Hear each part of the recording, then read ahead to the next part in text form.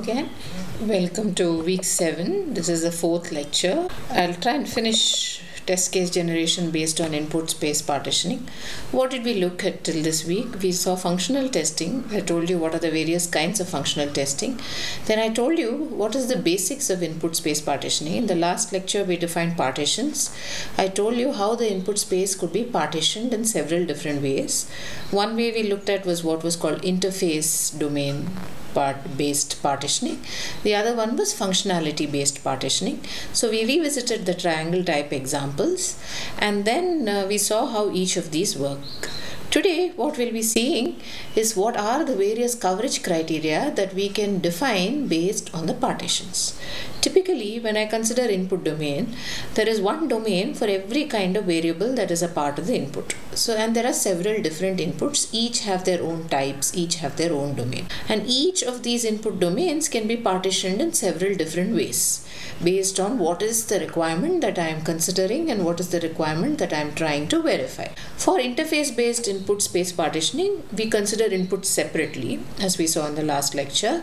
For functionality-based input space partitioning, we partition the input based on the concerned functionality of the program under test. So now what we will see is that how do we combine all these various partitions of inputs? Is there a clever way to combine, a better way to combine, an easier way to combine, or a focused way to combine these so that we can test them? So what we'll be seeing today are various coverage criteria again, defined independent of any examples. I'll explain these coverage criteria using an abstract example. In the next lecture, we will take a concrete example, which will be the triangle type program that we saw, and see how these various coverage criteria can be used to define functional test cases for the triangle type program. So the various coverage criteria that we will be defining in this lecture are listed here. We'll work with 6 coverage criteria. First one will be all combinations. Second one will be each choice. Third one and fourth one will take pairs or will take tuples of length t. The fourth and the fifth and the sixth one will fix one coverage criteria like a base choice and then define criteria based on that. Between these criteria, almost all the ways of partitioning an input that we know of till date in test case generation will be covered. So we begin with all combinations coverage, abbreviated as ACOC. What does it do? It says you take input domain, you partition the input domain of the various inputs, you consider every combination from every partition. So it's just this exhaustive testing based on partitions of the input domain. So all combinations of all the blocks or partitions with respect to all the characteristics must be used to be able to test it for ACOC. So suppose, let's take for some piece of software, for some input, we have the following 3 partitions. Let's not worry about what the input is, just an abstract representation of the 3 partitions. One partition partitions it into 2 categories, 2 sets called A and B. Another input is partitioned into 3 sets, call it 1, 2, 3. The third input is partitioned into 2 sets, call it X and Y. Right? So there are 3 inputs. First input is partitioned in 2 ways, A and B.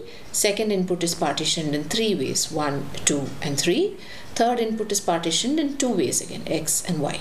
What does all combinations say? It says take every partition with every other partition to test. So what I do, for the first input I choose partition A, and for the first input I choose partition B here. Then I keep the partition for the second and the third fixed to be 1 and X, 1 and X. So here I vary the partitions for the first input from A to B. Similarly, for the second input, I consider partition 1. I fix partitions 1 and Y for the second and third input. I again vary the partition 1 for the first input from A to B. Similarly, what I do here, now I vary the partitions for the second input. I've changed it from 1, I have made it 2. Here I have made it 2. So I consider A and B with partition 2 and X. So between the middle column, I cover the partitions of the second input. In the third column, I cover the partitions of the third input. In the first tuple here, that I'm running my cursor down, I cover the partitions of the first input. So the first input has two partitions, A and B. I have varied them thoroughly. Second input has three partitions, 1, 2 and 3. The second tuple in each of these test cases cover that. The third input domain has two partitions, X and Y. The third input in each of these tuples cover that. So to be able to, this is the test requirement for all combinations coverage criteria. To be able to actually test it, what do I have to do?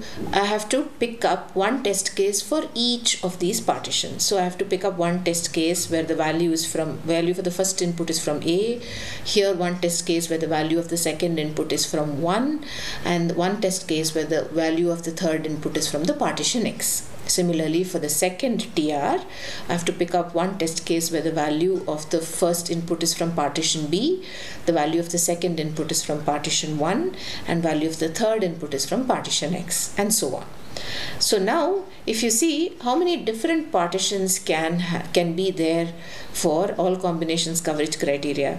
Let's say each input is partitioned in BI ways, each input is partitioned in BI different ways, and then there are n inputs, then the total number of partitions that I am targeting in all combinations coverage criteria will be a product of all these values BI. This capital pi that is written here means it's a product. It's a product over I is equal to 1 to n BI, where BI is the number of blocks that are there for each partition. So if you go back to this example, the first input has two partitions, number is 2, BI is 2 for that. Second input, the BI, which is B2, is 3 for that. For the third input, the third partition B3 is 2. So the total number of test cases will be 2 into 3 into 2, that will be 12. And if you see, 12 test cases have been written here. Now, what is ACOC? ACOC, or all combinations coverage criteria, is not intelligent at all. It just tells you generate the partitions and just do an exhaustive testing with reference to all partitions. It is somewhat like doing all combinations coverage that we did for logic coverage criteria, if you remember. Obviously, we're generating the partitions to be able to test them in a slightly intelligent way. We're not generating the partitions to be able to test them for all possible combinations. So ACOC is not considered a great test requirement coverage criteria, and it really has no advantages. We begin with it because we define we'd like to understand it for completeness sake, and it is one of the valuable coverage criteria. Whenever the partitions are small, maybe we could afford to do ACOC coverage criteria. And the thing is, it may not be necessary all the time. So now, how do we prevent ourselves from testing all the possible combinations? Are there better choices? Now, the next coverage criteria that we will see is what is called each choice coverage, abbreviated as ECC. ACOC says you take all combinations of all the partitions. Each choice coverage is the other extreme of ACOC. It says from each partition you pick up only one value. So what does each choice coverage say? It says you pick up one value from each block. Block is the same as partition. You pick up one value from each block for each characteristic and use it as your TR. So for the same example that we had, where the first one was partitioning was AB, second one was 1, 2, 3, third one was XY, each choice coverage will have only 3 test cases, randomly pick up. Let's say I picked up A from the first partition, I picked up 1 for the second partition, and I picked up X from the third partition. In this case, I pick up B from the first partition, 2 from the second partition, let's say Y from the third partition. Now I have more or less covered the 2 partitions A and B and X and Y. The only thing that I have not yet covered is this partition 3 for partitioning the second input. So I pick up that for the third case, and I can substitute either A or B for the first one, or X or Y for the second one. So I have chosen A3X. So each choice coverage says pick one value from each block. That's all we've done here.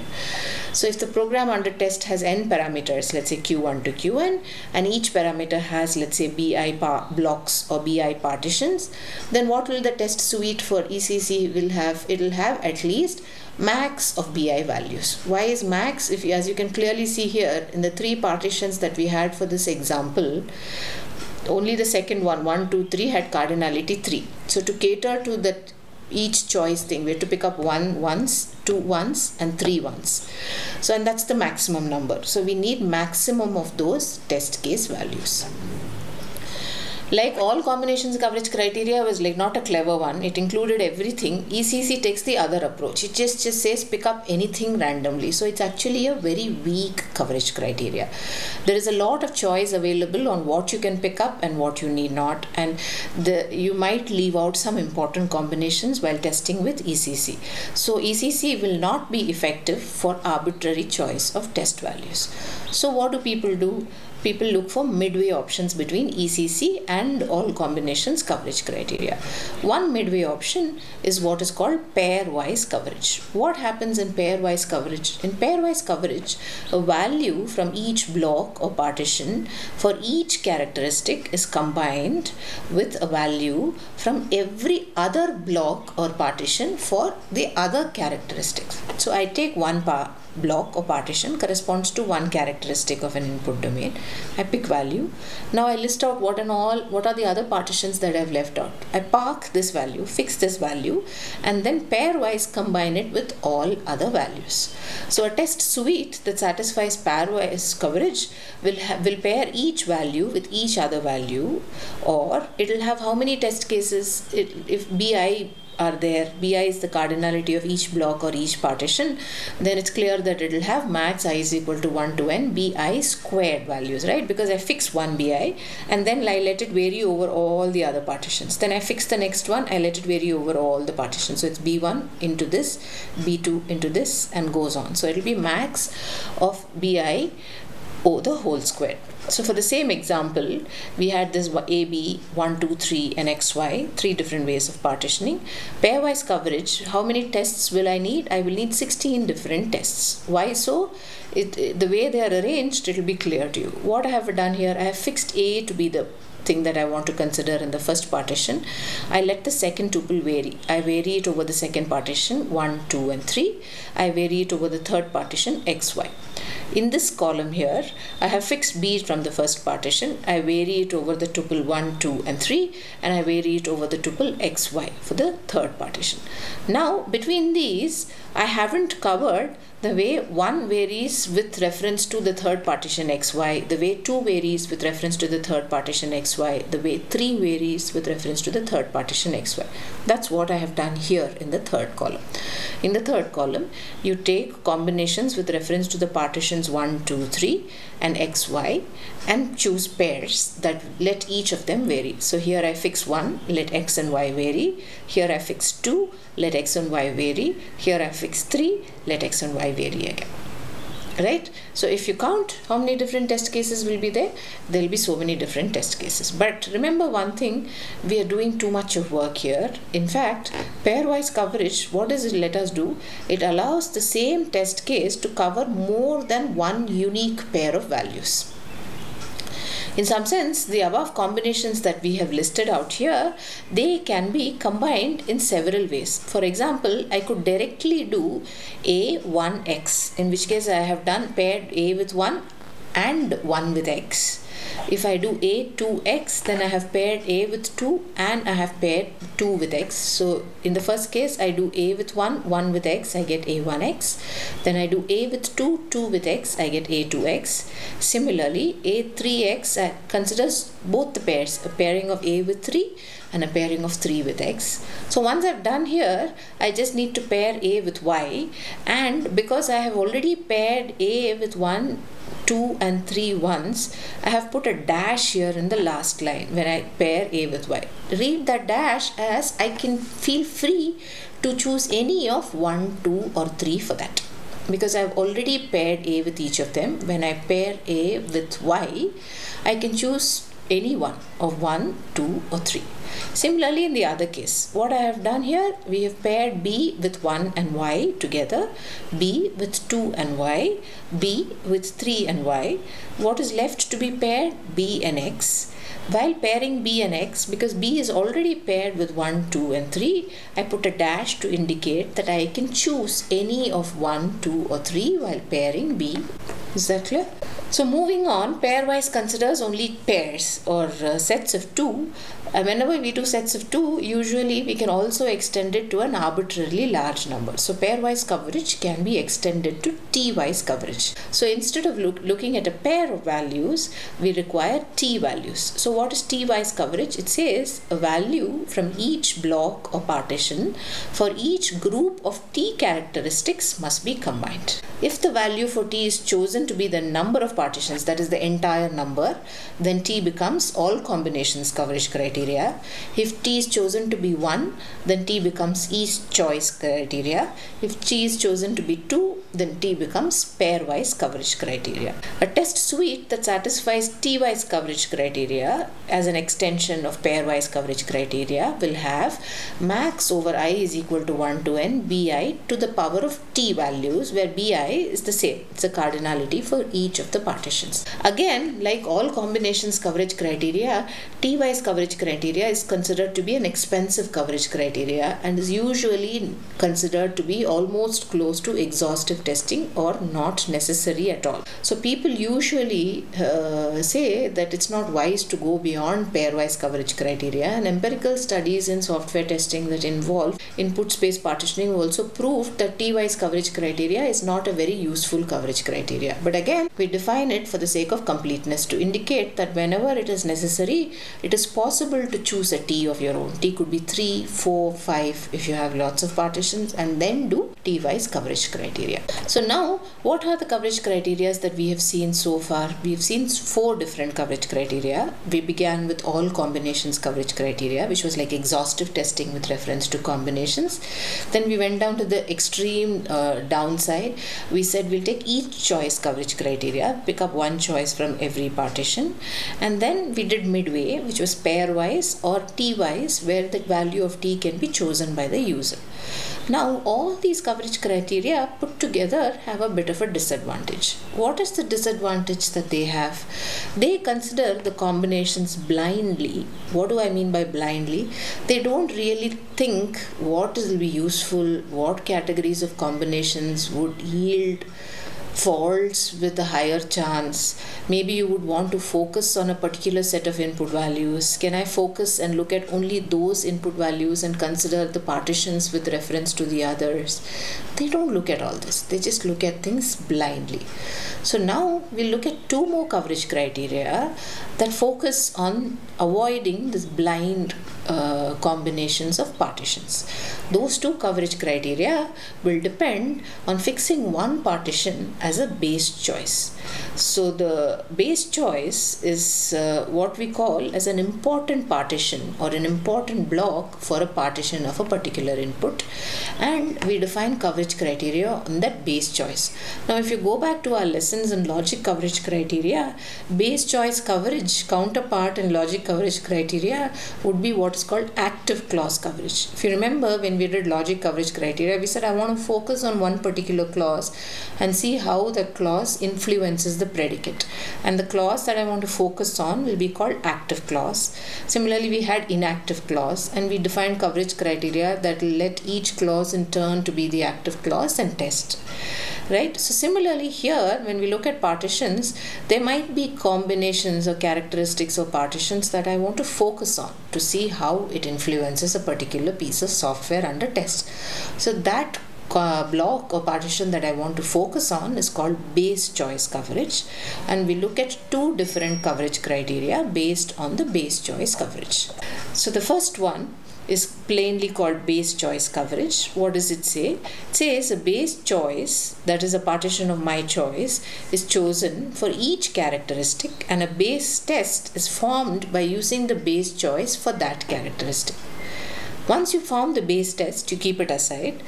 Subsequent tests, which means all the other remaining tests, how are they chosen?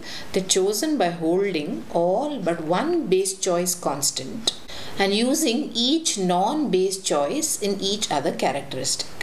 So just to explain it in a different term, what do we do in base choice? The focus is, I say I want to focus on one partition, one characteristic, call it the base choice, right? So for example, the base choice could be A1X. Take that as a TR, keep it aside. Then subsequent tests, how do I choose the test that I want to add on to it? I choose by holding all but one base choice constant, right? And choose each non-base choice in the other characteristics. For example, if you consider the same partitions that we had, which was A, B, 1, 2, 3 and X, Y, let's assume that my base choice is 1, A, 1, X, this 3 tuple, A, 1, X. So the base choice test is this. Now what do?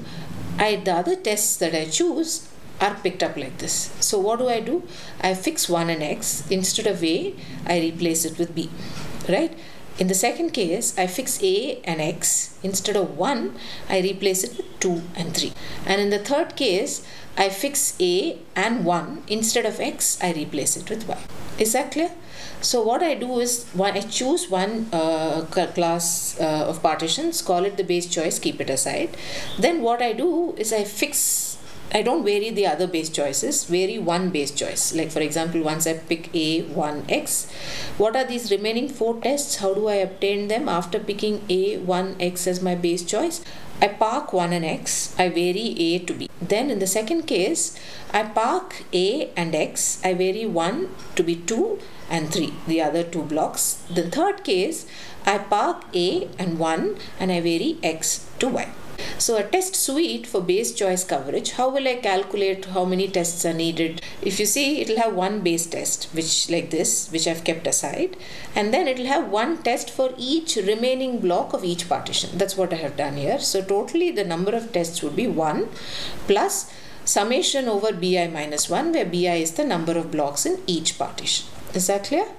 So now moving on, here we parked one base choice. There's nothing that prevents us from parking more than one partition as a base choice. If I park more than one partition of the base choice, then I have what is called multiple base choices.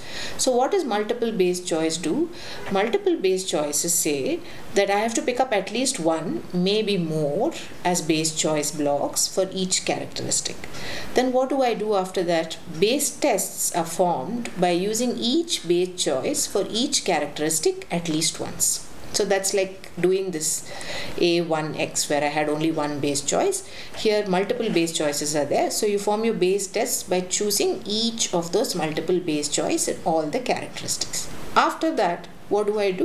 I do the same thing that I did for each base choice coverage. That is, I hold all but one base choice at any point in time constant and use each non-base choice in each other characteristic. For example, if you assume mi base choices for each characteristic and a total of capital M base tests, then multiple base choice coverage, MBCC, abbreviated as MBCC, requires how many tests? This M is kept aside, and then after that, once I fix my M, I can do BI minus MI and sum it over all that. Is that clear? So this is how base choice and multiple base choice. So what are the various coverage criteria that we have seen till now? We have seen all these 6 input space partitioning coverage criteria. First one that we saw was all combinations coverage up here.